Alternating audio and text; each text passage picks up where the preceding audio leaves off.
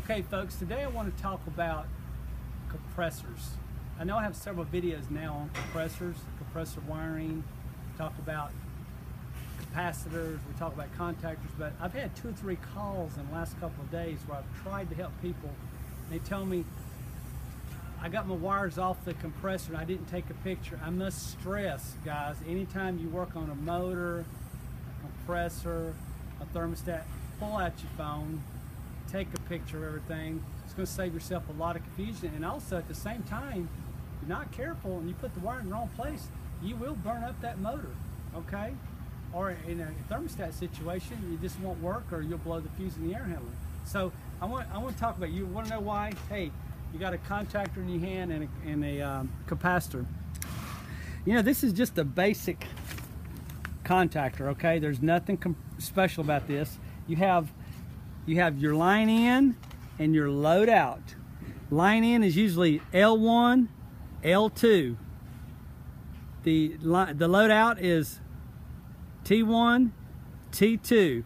Okay, so all your wiring coming from your compressors and your fan motors, most of that's going to be tied to the top of this, okay? Now, let's talk about this capacitor. This is the reason I got this in the hand. This capacitor is a 440 volt AC. Sometimes you'll see 370 volt AC, but majority of the time we just go with this, okay? Because the extra voltage on the capacitor doesn't really do anything as far as harming the equipment at all. It just gives a little more push. And a capacitor is stored energy. It pushes. It helps it go faster. So the point I want to make with this is that most of the time the smallest wire coming from the compressor is going to go to the capacitor, and the reason for that is because it's got higher voltage, so the wire doesn't need to be as large, okay? And there's a reason behind that. So I want to talk about the capacitor itself now. You see its terminals. You got 4 terminals, 3 and 2. The 4 terminal is always the common. I want you to look at this. See the C? C stands for common. And then you got the 3 terminal, that's the Herm. That's where the start winding of the compressor is going to come every time. It's going to be the smallest wire, okay? And then I'll just show you this. This is always 2, and this is the fan. So all capacitors, just about 99% of them are going to have 4, 3, and 2.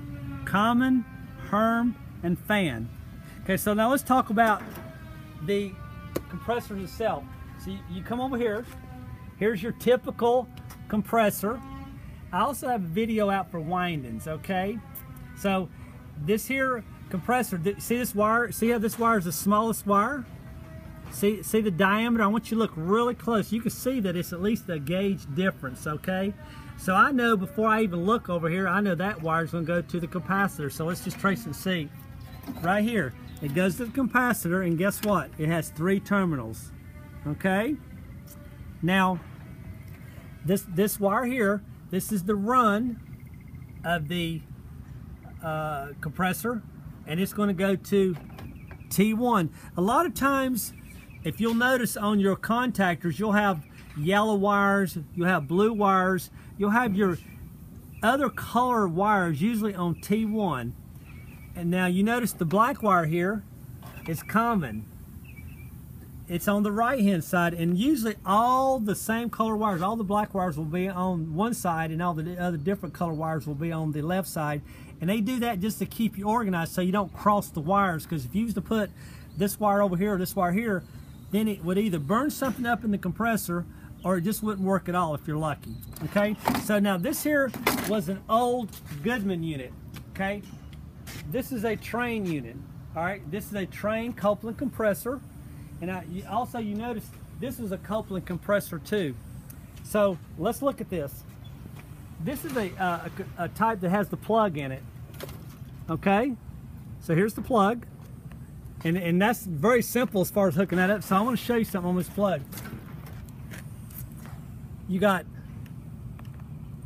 L2 is start, L1 is common, and L3 is run. So let's look at this.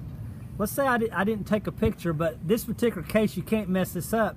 but maybe I unhooked it from my contactor. Let's look at this.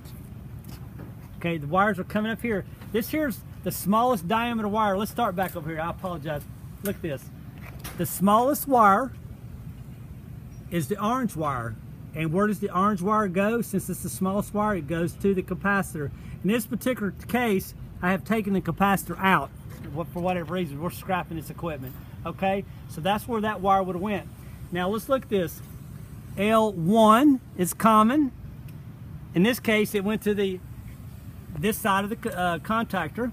Okay, but I want you to look. This is a red wire, and this is a brown wire. But see, on this side, like I was saying, on this side, you're going to see everything the same color. This here is a low voltage wire, but all your high voltage is going to be the same color, and usually they're always black. Okay. Now you've got your common wire, which is the black wire, which is on this side. Hey folks, you know, don't get confused if all the black wires are on the right or on the left and red wires are, they all are the same, okay? It doesn't matter if it's right. The manufacturers can put them on any side of the contactor they want to. You just keep them the same, okay? So let's look again. I'm gonna go over here. Okay, we got 3 wires. Okay? Now, this particular case here, we got a purple, excuse me, you've got a red, a black, and a yellow. So this one here is not really lined up for me like I want it to be, but let's see if I can trace it out here, okay? So we're going to go the orange wire. And here is what I'm talking about, guys. You got all the black wires on one side, you got all the red wires on this side, okay? I want to tell you another little secret. The red wire is usually, or the yellow wires always goes to the common of the capacitor, okay? Okay, now this particular case, hold on a second. This went to the blower motor. This wire right here is the yellow wire. They've got the yellow wire, which is an industry standard color, going to the Herm. Now, this is an older unit. I want you to stand back and look. This is an older unit. This is a Goodman unit, okay? Now, this wire here is the same diameter as the other wires. That's why you have to know that the start winding of the compressor goes to the Herm of the capacitor, okay? And that's where you have to look sometimes. All right, this here is a Tempstar, okay? Same thing. Look at this. Start, common, run. Look at this. The blue wire is the smallest wire, so where does the blue wire go? It will go to the capacitor. Okay, we pull this out for whatever reason, but the capacitor. Look at the red wire. Where does that red wire go? It goes right here to T2, and the black wire is going to T1. Okay? Okay, the point I'm making here, guys, is everything's the same. Let's look at this. Once again, you have your 3 colors. You have the purple wire. Where's the purple wire going? It's going to the capacitor. See? You have the black wire going to common, and then you have the red wire going to T1. Okay? All right. And then let's talk about this. So yesterday I had a guy call me. He says, "Oh my gosh, man, I have some gray wires coming out of my capacitor," and another guy called me and said there's some yellow wires or something like that. What he saw was right here. You see this switch right here? This is a low pressure switch. So if the pressure gets below a certain PSI, this switch kicks it out. And here's a high pressure switch, okay? And that kicks it out. So if it gets above, you know, this here's a 410A. If it gets above 400, it'll kick it out. So don't get confused with this stuff, okay?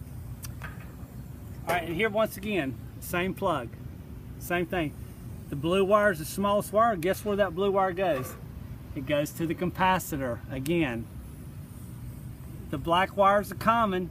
Did the manufacturer use the right or left side this time for? So they used, in this case, they used T2, the right-hand side. So the black wire is common, and this wire here is the run, the yellow. So, folks, when you get over here and you start trying to work on your own stuff, start trying to change your own capacitors, take pictures, pay attention of what you're doing. Because all of this stuff is the same. It doesn't matter if it's a Carrier, Trane, Rheem, Lennox. They're all basically the same piece of equipment, okay? I hope this video helps. If you like this, please share, please like, and please comment. And one thing I want to bring out, guys, got to get some people in this trade. This industry is going wide open, and we got to get these young kids in here, okay? Take somebody. I personally try to take 2 or 3 people a year, and I really take them and give them my time and rub shoulder to shoulder with them and try to help them out, because I want to know in 20 years these guys are successful and these guys are the leaders in the industry, and I want you to do the same. I challenge all you technicians and you owners out there to do the same. Thank you.